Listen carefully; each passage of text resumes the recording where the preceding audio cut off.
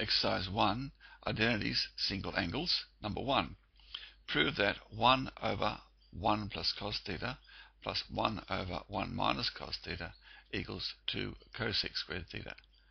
Okay, just pause the video and have a go at this one. Okay, now the left-hand side is equal to 1 over 1 plus cos theta plus 1 over 1 minus cos theta.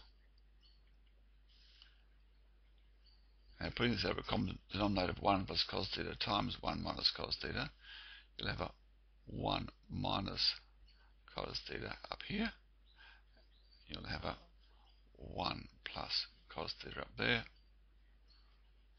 all over 1 plus cos theta times 1 minus cos theta. These guys go out. We get 2 over, and this will be 1 minus cos squared theta, which equals 2 over, now 1 minus cos squared theta is sine squared theta, and of course that is 2 cosec squared theta, which of course is the result.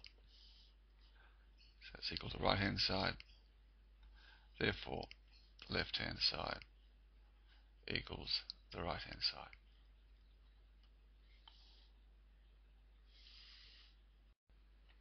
Right, in number 2, prove that cosec theta, sec theta over tan theta minus 1 equals cot squared theta.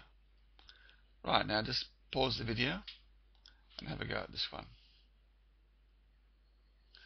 Alright, now the left hand side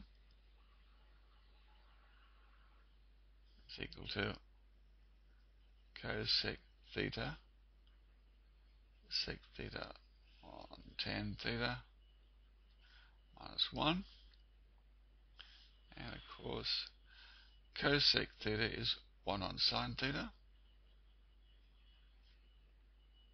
The tan theta we'll write as cos on sine theta.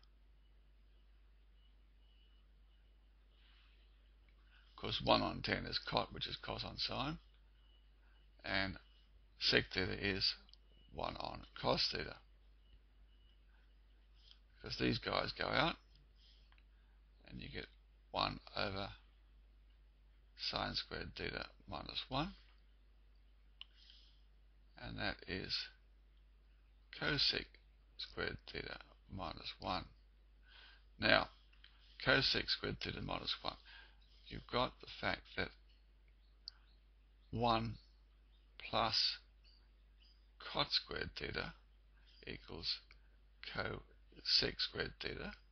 So we can see that cot squared theta is cosec squared theta minus 1.